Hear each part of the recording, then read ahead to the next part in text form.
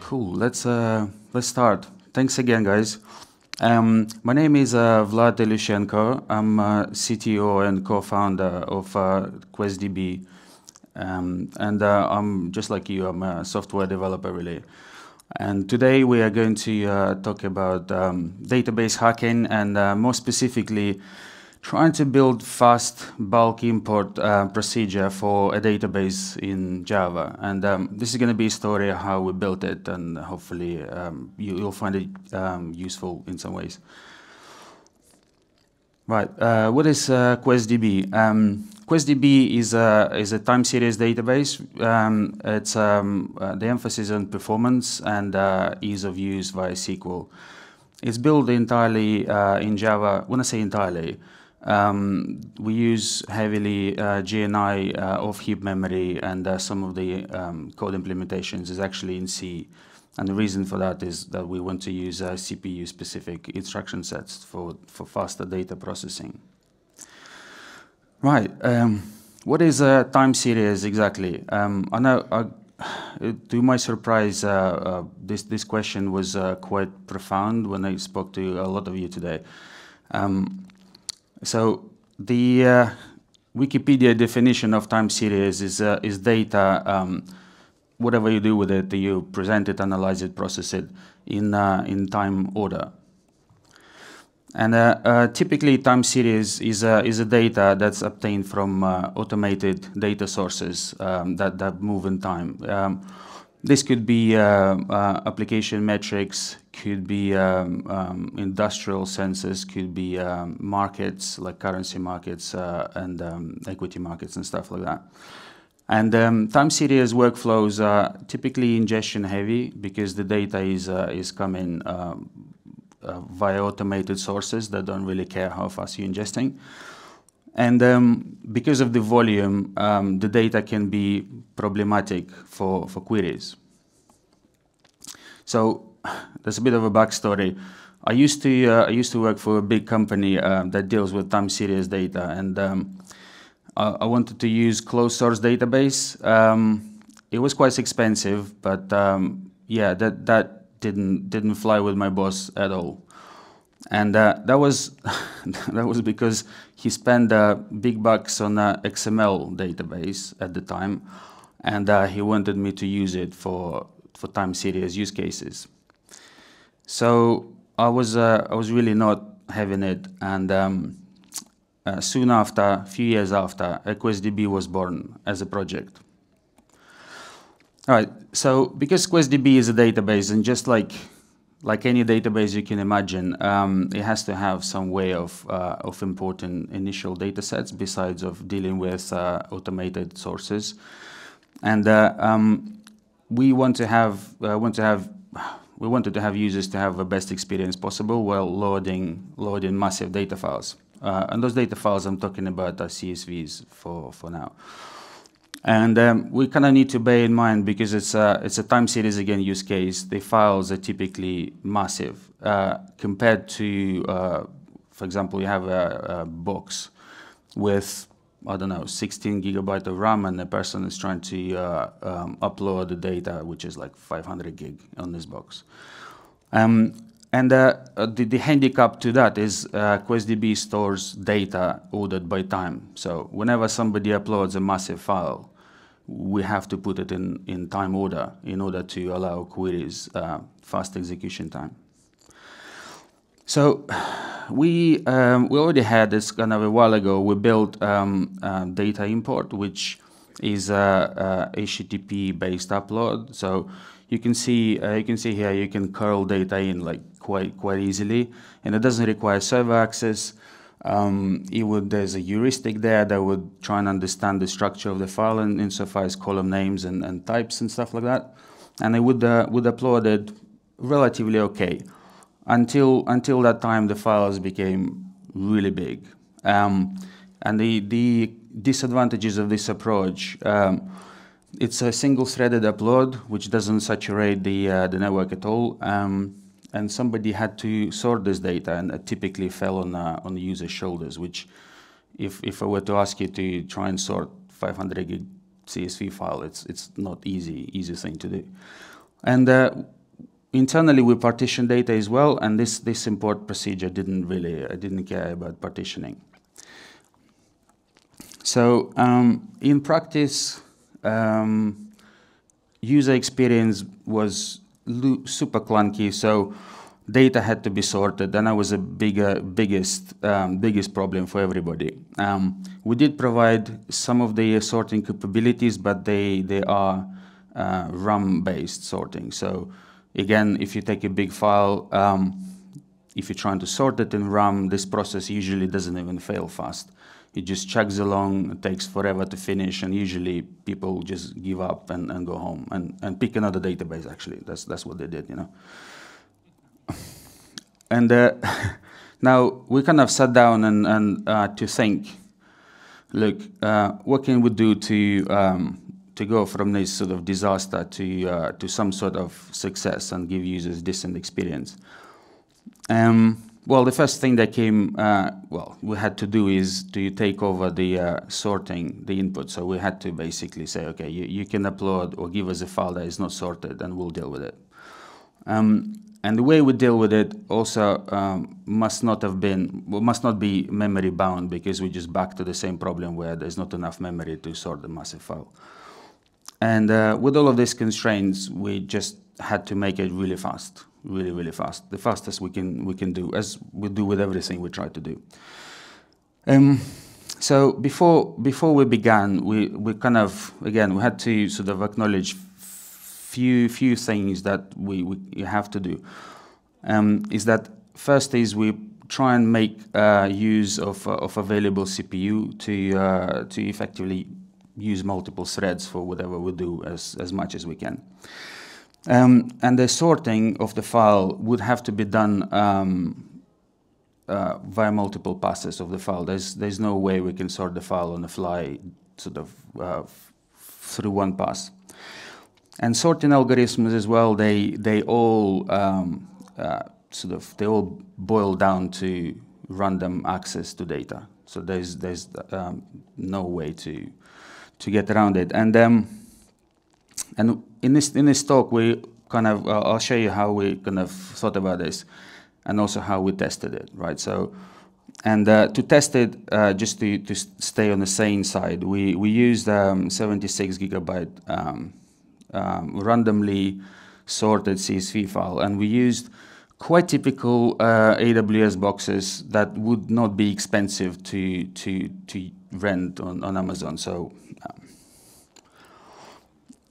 our new bulk import procedure would look like this. So that there will be a copy command, right?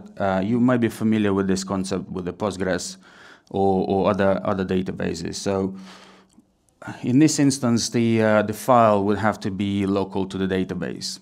Well, it does have its own sort of pros and cons. The pro for our particular method is that we can pass this local file multiple times. It's just sitting on a disk, and we can do as many passes as we want. But the con, obviously, the file has to get to the database server somehow. But we leave it to the end. So, and our copy example would look like copy, then table name from a file, and then there's the keywords to say with timestamp to say where timestamp is in the file, which field is it. The format of the timestamp, and how the table need to be partitioned. And partitioning does depend on data distribution.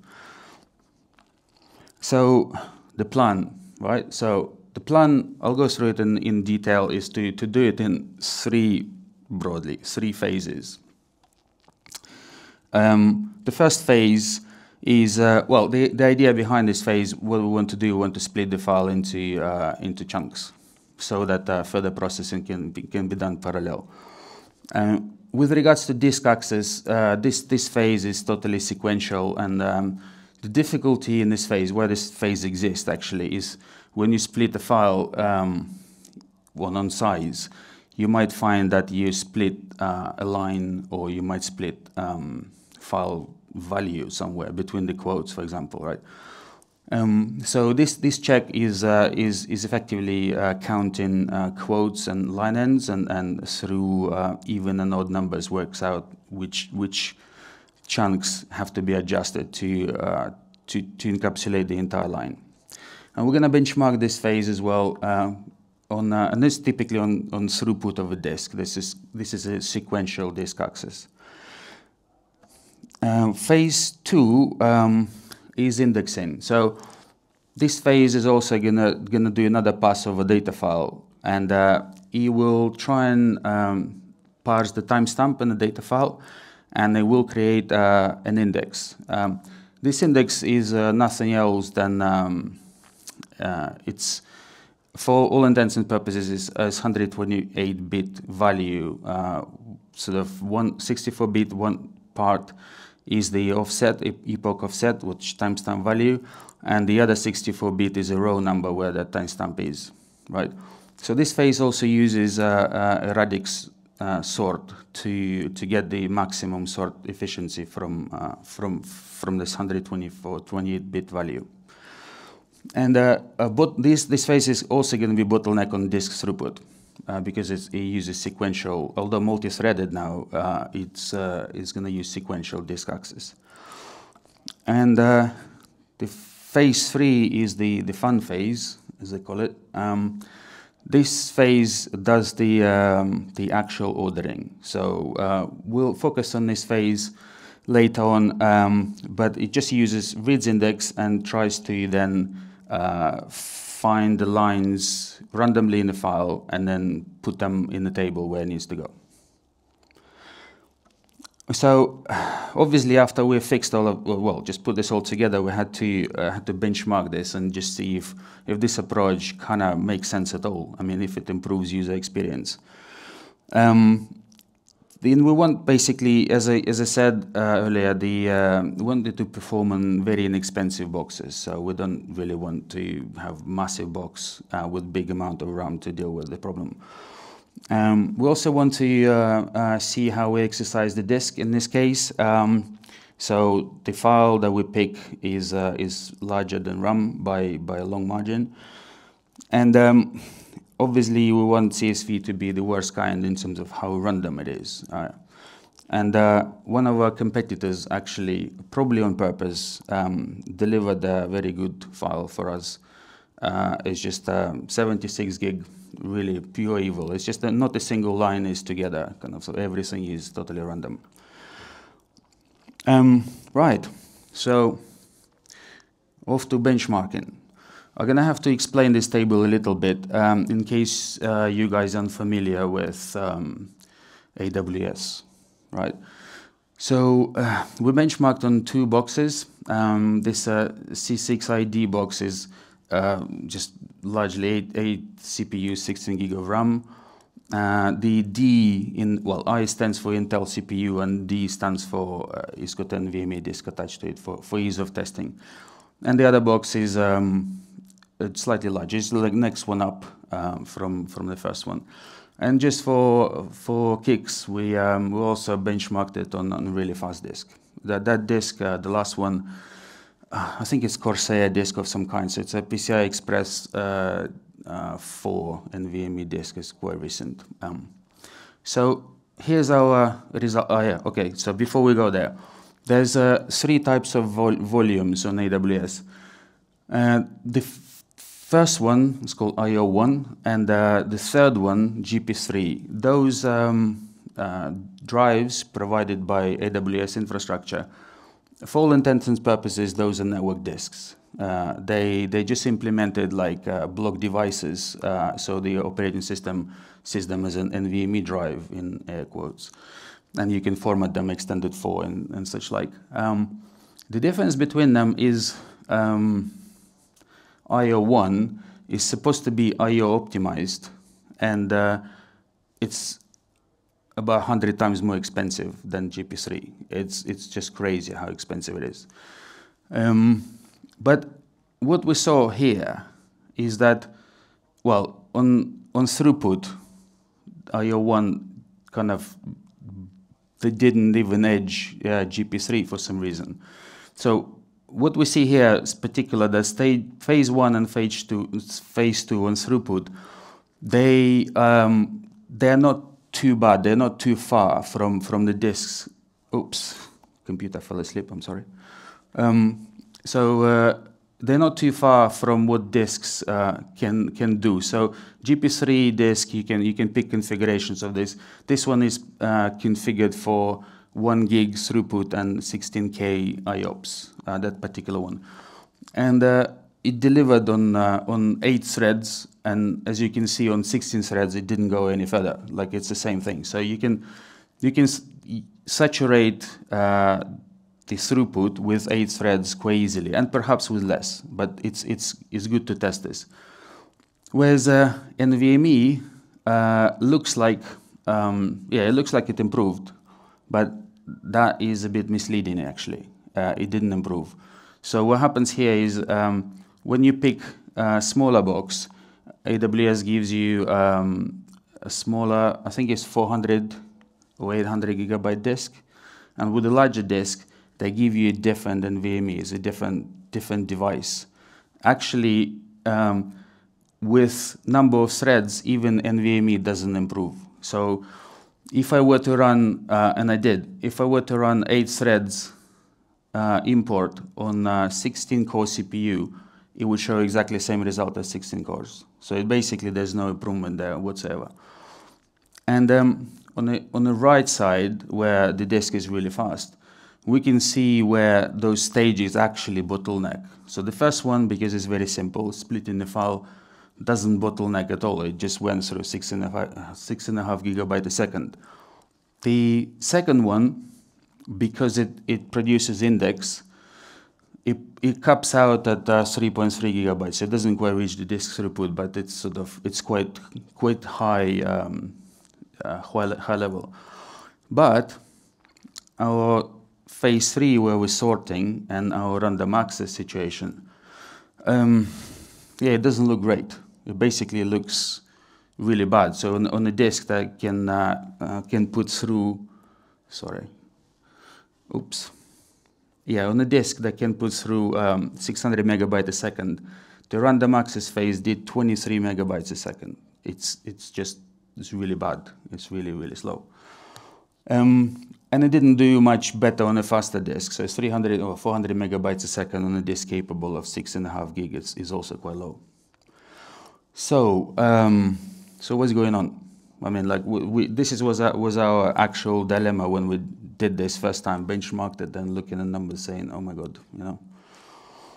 So this is phase 3 pseudocode. This is what it does broadly. So it does read an index, and it reads index sequentially. Then from index, it reads the file, and it picks offset from an index and the length of a string, right?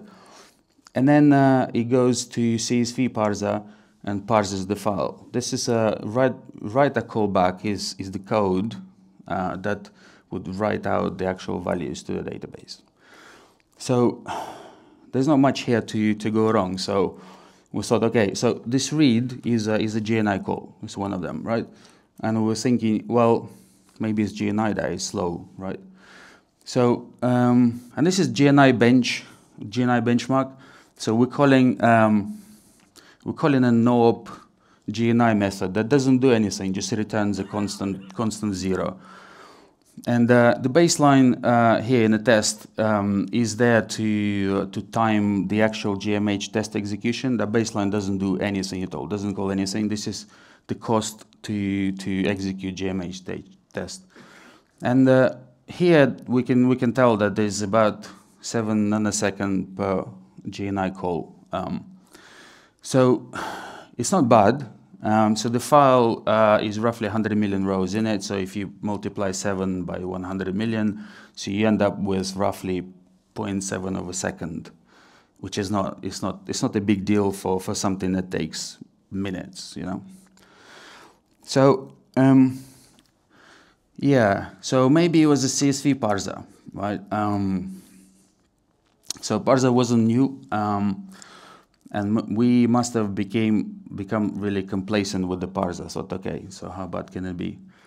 And we compared it to the rest of the field, and it wasn't bad, but not great. So it could be faster. So what did we do here?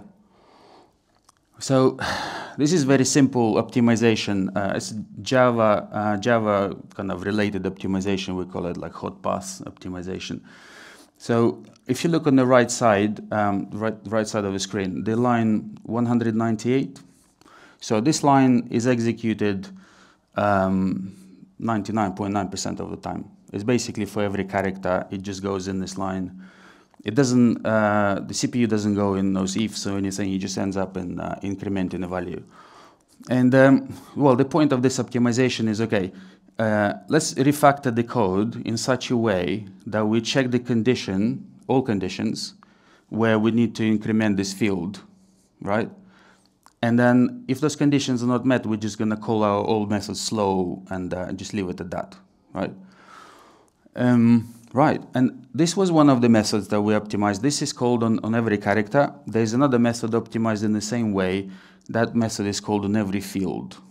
And this file actually is really, really bad. It's like 100 fields and stuff, some just crazy things. Wow, it gave us just this. There's nothing else. Gave us a minute improvement on the CSV file consistently. And I would also add, somehow, which I cannot explain, our code doubles in performance on Apple M1 CPU, whereas other parsers do not. So for some reason, on Apple M1 CPU, it would take 2 minutes, 30 seconds to do the same file, actually on this very computer. And that was done on a Threadripper CPU and the NVMe disk, So disk is not a bottleneck here, so you should do it. So on disk, just to convert this thing into megabytes a second, this 4 minutes equates to roughly 350 megabytes a second parsing speed. Whereas if I were to comment out the parse line, the execution speed of the loop would be 1.3 gigabytes a second without parsing. So the parsing is definitely the bottleneck in the reading, so not the disk. So, yeah, moving on. So, parsing sorted. Now we're looking at flame graph from Async Profiler. So, you guys, well, if you don't use it already, I would strongly recommend you look at it. It's a really, really, really cool piece of technology. So, what we're looking at is our read, actual P read. It says it takes 70% of the time. It's basically we spend in this call 70% of the time, sort of throughout the whole phase 3. Right. So what is that pread? Right. So pread is a Linux call. It's not something we invented at all. So we virtually call this pread from via GNI. So latency to call this is 7 nanos. We measured it. There's nothing we can do to improve the performance of this method because it's a Linux call.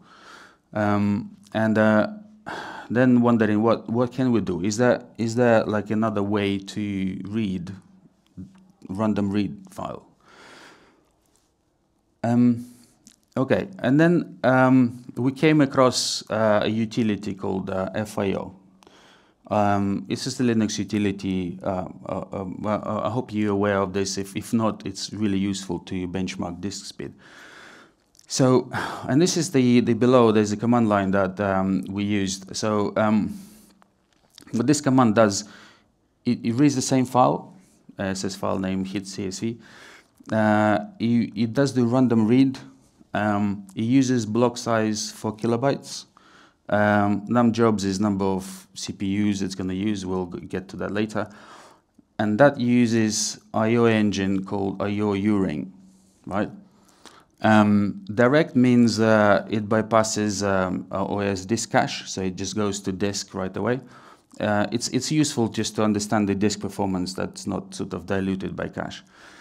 And I/O depth is something to do with, well, I'll address that later, is to do with I/O uring configuration parameter. And the rest of it is just the output and how long it runs. And we see that sort of using just read, although in our case we do both read, parse, and write. There's more to do, but in theory, these disks on random read are capable of these numbers. And again, as you notice, the same disks, IO1, GP3, it's the exact same disk and VME.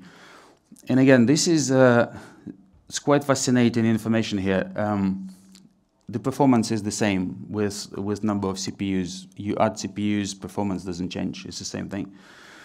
In fact, there's no slide for it, but even if you run it with one CPU, your num jobs is going to be 1. The performance figures are going to be the same. So I guess the conclusion from these numbers is that the random access to disk, and perhaps somewhere else, is probably the worst part of the worst bit that you can, the slowest bit that you can exercise. So, and our phase here, our phase 3, is nowhere near reaching these numbers at all. So it's far down.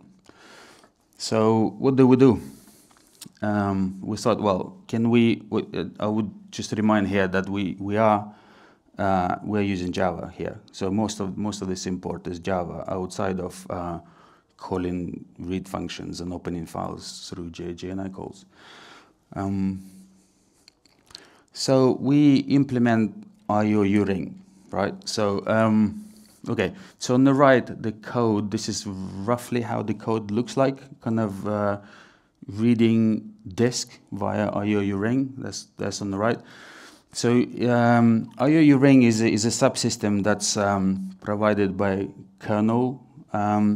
It's not available in all kernel versions, so the version of the kernel need to be checked before using it. So there has to be a fallback mechanism if it's not available. This subsystem is queue-based. So to read something, right? So you submit a request to a queue, and then you can submit many things at once, and then you call ring submit. That actually tells the subsystem to do stuff.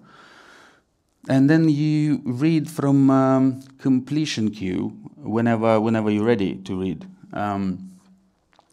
So, and this is the code kind of roughly that does it. So the first part submits read requests. The middle part does submit, and then we read back from a queue. So what are there's more code here than just doing pread or read. How come this might improve performance, right? And can improve performance in 2 ways. One, the requests to read, to submit something to the queue, are actual memory writes versus system calls.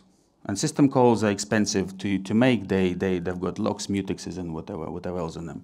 So we just replace system call with the memory write. And the second thing is, as we start reading the completion queue, our requests in the queue are still executing. So it gives us a level of parallelism. As we parse the text, the OS is still reading the buffers that remain in the queue. And as we parse the line, oh my God, as we parse the line, the next buffer is ready. So we do it asynchronously to a degree. And this is I didn't say QuestDB is published to Maven Central as a library, so you can just include an dependency. In theory, you can use that in your application, like right now. You can write an application that uses this. The only caveat here that we have to deal with, and the actual code is more complex, is that IOU ring might reorder your requests. So, for example, you submit basically you need to submit like 10 lines in the queue. You submit like 1, 2, 3, 4, 5, 6, 7, 8, 9, 10, right? And from here, you might read, I don't know, line number 8 before line number 2. That's a bit of a bummer because we're relying on our submission code does things in the order that we need to write it to disk, and then when it comes out reordered, it's a bit of a bummer. There's a code to deal with this. If it detects out of order completion requests, it has to do something else. Just need to park them and basically process.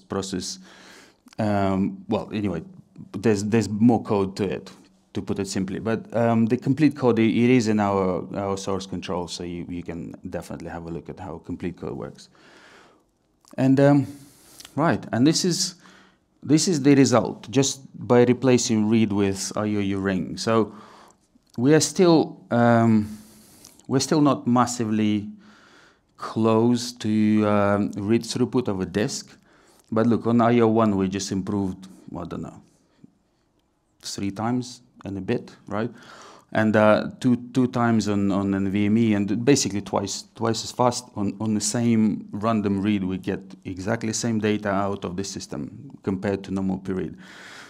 And ironically, the IOU ring system is not actually implemented in Java. So if you were to read this file randomly via Java libraries, you would get the same performance as pread gives you, pretty much. This is something to be aware of. It's really, really slow.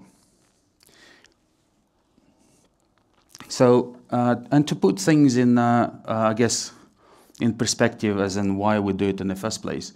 So this is the same file on a slightly beefier machine, and we can get it from, well, just get it in what is that, 5.5 minutes, right?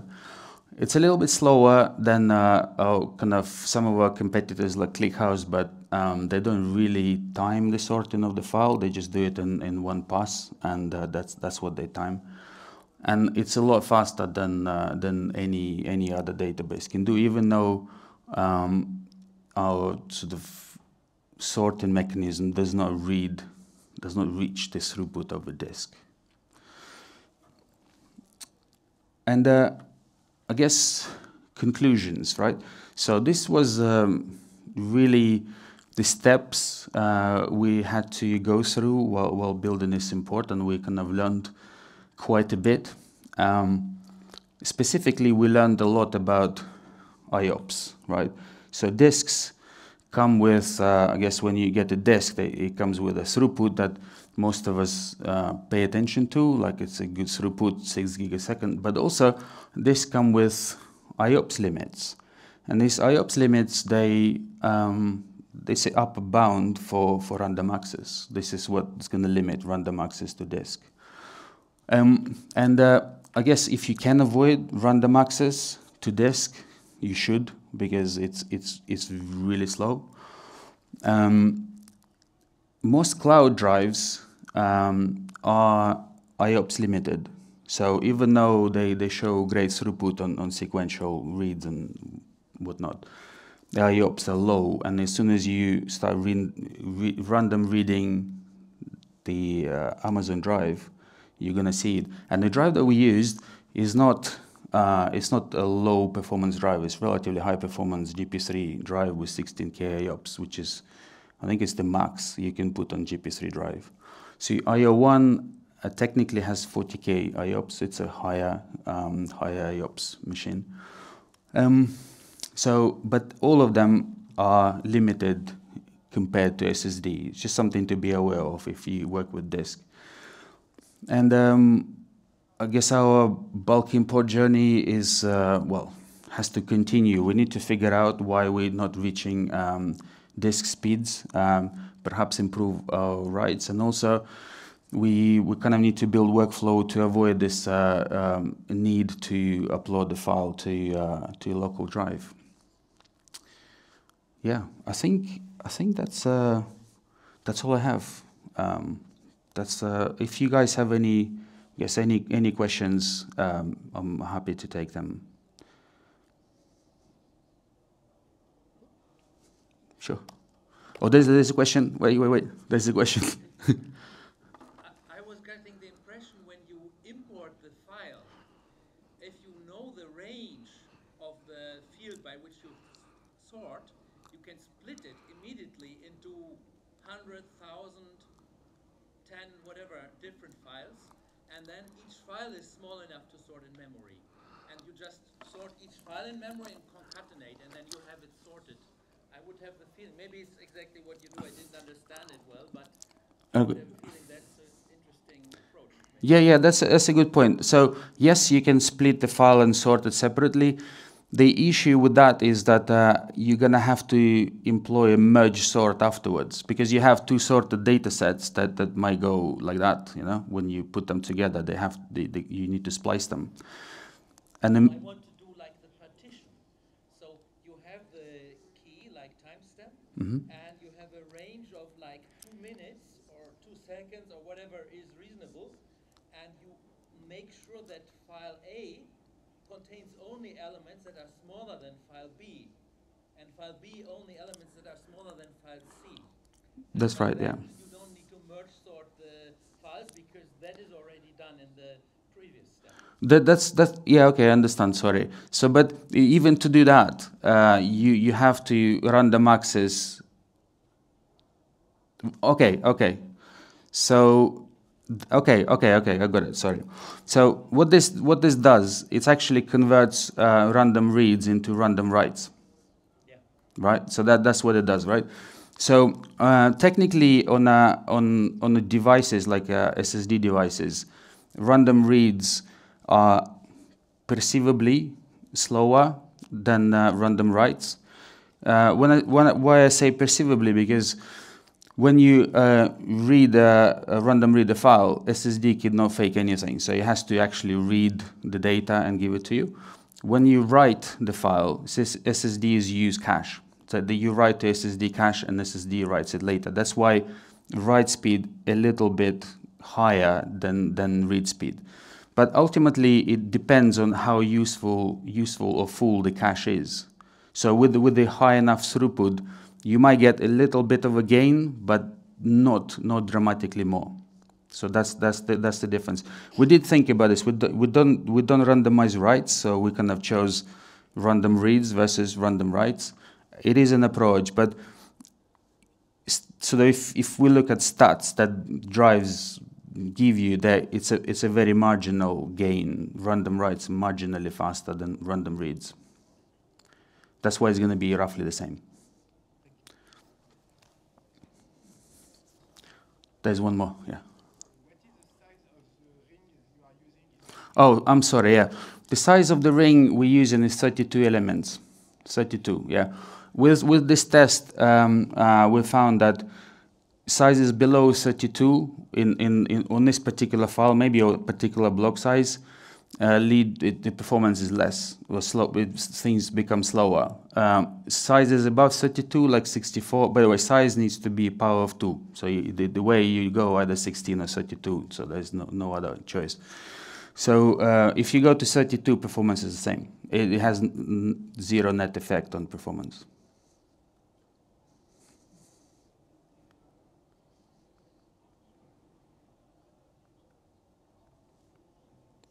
Cool.